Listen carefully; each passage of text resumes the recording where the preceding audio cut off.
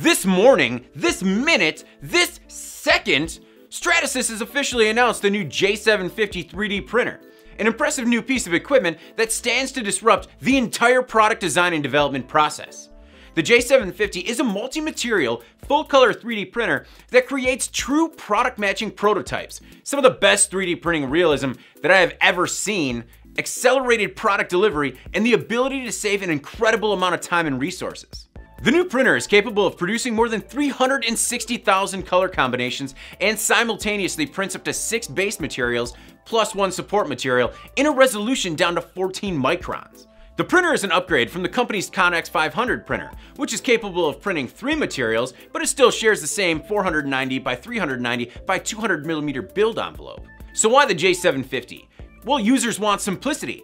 Designers, marketers, and engineers want a part with the push of a button. And using the new PolyJet Studio software, the production process has evolved to be nearly as user-friendly as using Photoshop.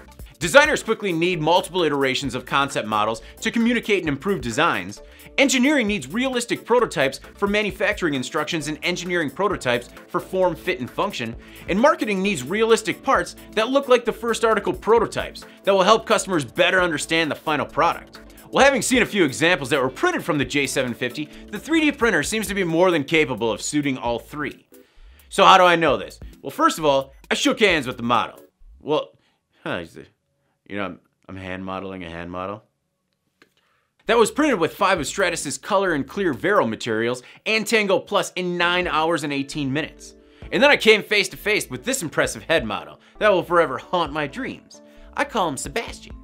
Seabass took 84.5 hours to build in 6 different Vero materials, but I cannot stress how impressed I am by the quality of these parts as they come off the printer. Really, the new printer stands to replace several machines and processes in the shop, particularly printing and painting, engineering-grade plastic production, sanding and finishing, urethane and rubber molding, and even some CNCs. For more information and to have a fine conversation with Seabass, click the links below. I'm David Manti, and this is IEN Now. Tried to have him print the logo, but there's no time.